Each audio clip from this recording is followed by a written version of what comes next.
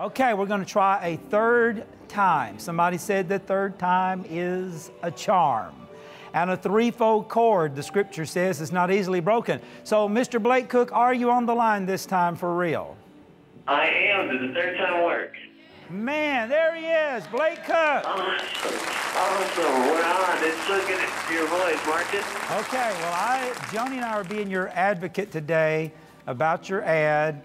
And we've encouraged people to call ESPN and to stand up for what is right. We still have freedom of speech in America, and we still have freedom of religion in America. But the thing about it is your ad didn't say anything about religion or any political party or any candidate. So I'm really disappointed that they didn't allow that ad to be aired on ESPN. Yeah, that's the way to sum it all up. It's just disappointing that my faith in Jesus Christ affects whether or not my sponsor can air a commercial or not. You know, that just doesn't make sense to me. But, you know, that's all I really can say of the whole thing. It's just that, you know, on Fox and Friends this morning, they asked me if I was going to tone down my religious beliefs to get a sponsor, and I said, absolutely not.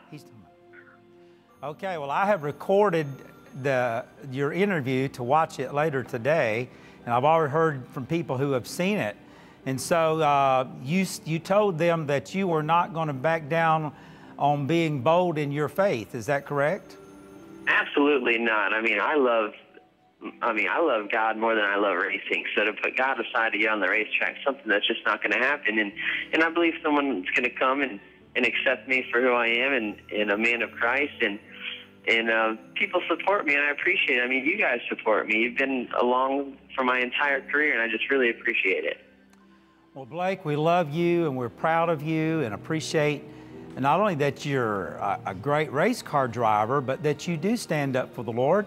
And you know, ESPN shouldn't shy away from that, because look, did you know that the #1 jersey sold in the NFL last year was Tim Tebow? I didn't know that, but I can believe it. That was the #1 jersey sale, his number 15.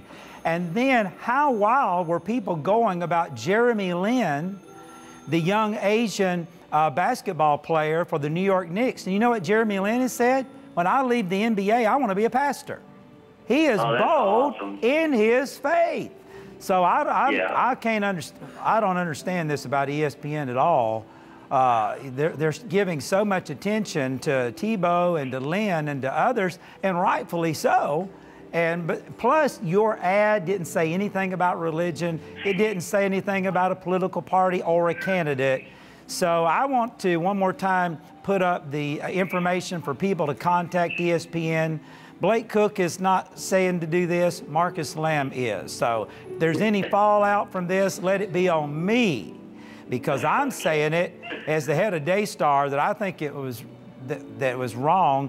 And we do want people to be nice when they call ESPN, but just call and let your voice be heard. You're an individual, and you can say whatever you want to. So, Blake, any other comment before we go?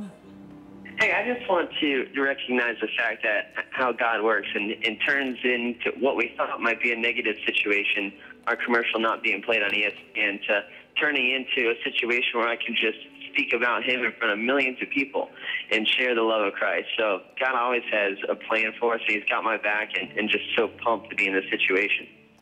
Well, Blake, you have such a great attitude, and I appreciate that you're being positive about this.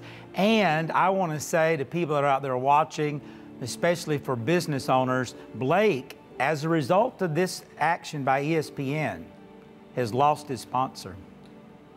Yep. And so you're in need of a sponsor for your race car.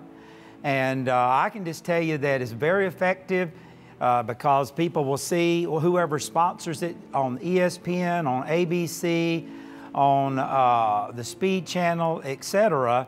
And so if you're a business owner and if you'd like to consider sponsoring Blake there in NASCAR, then you can go, can we show Blake's website? Can we do that?